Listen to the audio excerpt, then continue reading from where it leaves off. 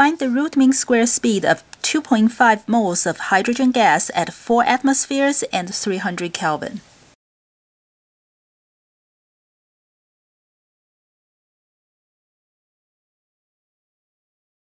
The kinetic theory equation we derived says the average translational kinetic energy is 1/2 mv squared, where the v is the root mean square speed, equals to 3/2 kT.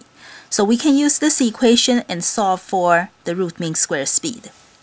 So we can cancel the 1/2 and then divide by the mass on both sides and then take the square root on both sides to get the root mean square speed. If I divide by m on both sides, I get 3 kT divided by the mass and then take the square root.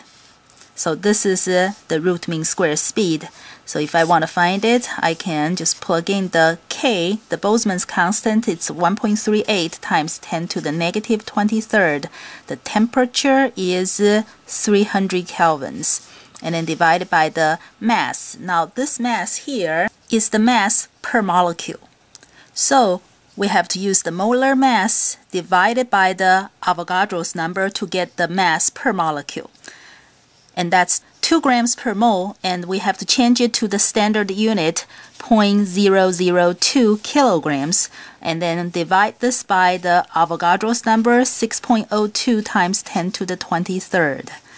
Now this will be the mass of one single molecule.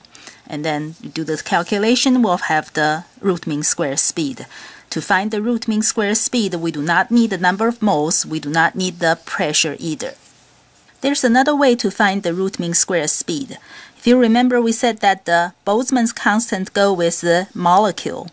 And if we use R, the gas constant, then we can use the molar mass because the gas constant R goes with mole. So this will be 3 instead of K, we can use R. And then instead of the mass per molecule, this here would be the molar mass.